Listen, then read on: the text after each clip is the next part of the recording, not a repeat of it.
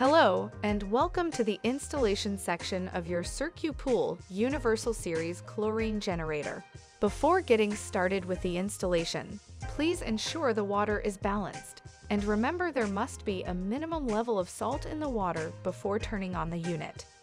We recommend 3,000 to 4,000 parts per million. If this is your first time installing a salt chlorine generator, you'll add approximately 30 pounds of pool salt for every 1,000 gallons of water in your pool. If you are unsure of the size of your pool, or if you may have some level of salinity in the water from a previous chlorine generator, please refer to pages 6 through 8 in the manual for more helpful information. Follow all instructions for adding salt to the pool. The system should be installed on the return line as the final piece of pool equipment before the water goes back into the pool. It should be placed after the pump, filter, and heater if present.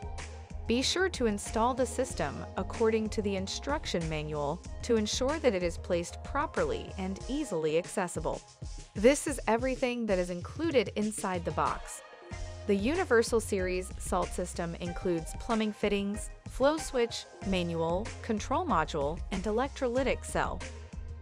To get started on the installation, you will need PVC cement, PVC primer, PVC cutters or a hacksaw, a screwdriver, measuring tape, and a permanent marker at a minimum. Now that we have our tools, we can now begin measuring our cutout for the salt cell. Locate your measuring tape and measure 13 3/4, then create your marks.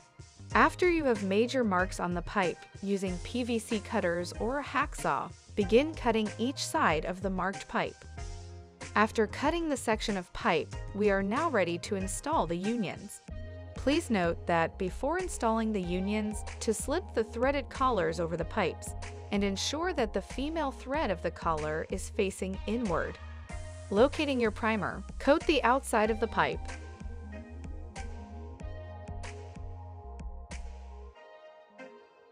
And the inside of the union. After a few seconds of drying, take your PVC cement and apply a coat to the outside of the pipe.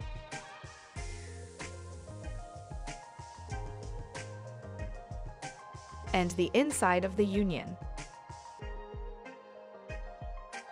And quickly and firmly press the union onto the pipe. Firmly hold it for a few seconds.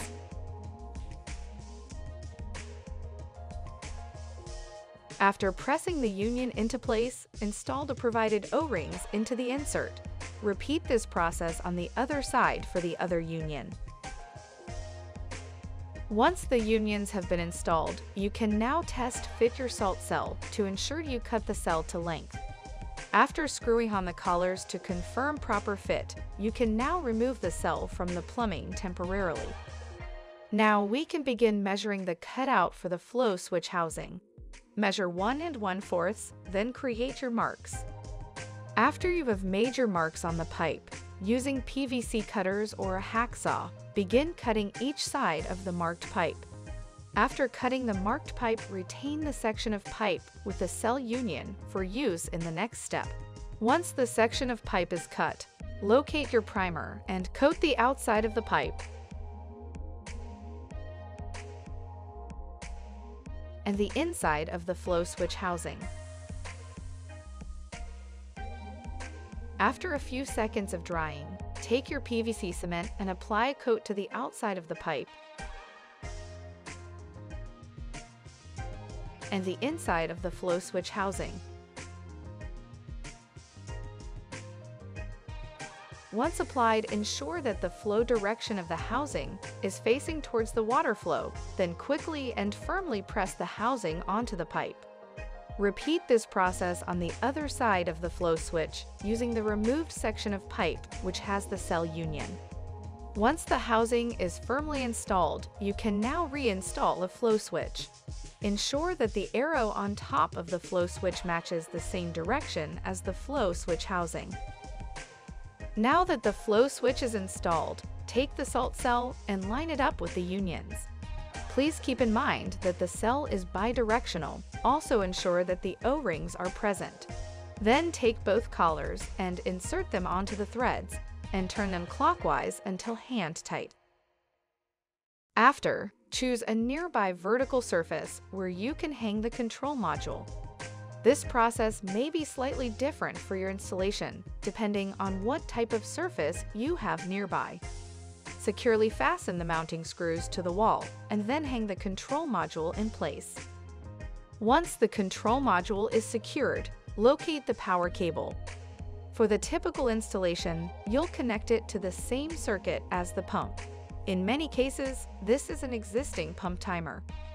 For complete instructions on connecting your system to power and synchronizing its operation with your pump timer, please refer to page 17 in the instruction manual. After the control module is installed, locate both the flow switch and cell connection cables and connect them to the control module. Be sure to properly align the cell cable. Ensure that both cables are firmly connected. Once everything is properly installed, restore power to the pool equipment. Open the door to the controls. Adjust chlorine output to match your pool's chlorine demand.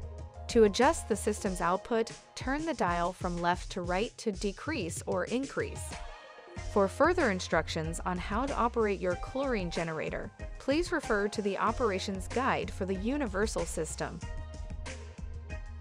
This concludes the installation guide for the Universal-Series Salt Chlorinator by CircuPool. If you have any questions, please visit our website, circupool.com. Thank you for choosing CircuPool Advanced Pool Systems.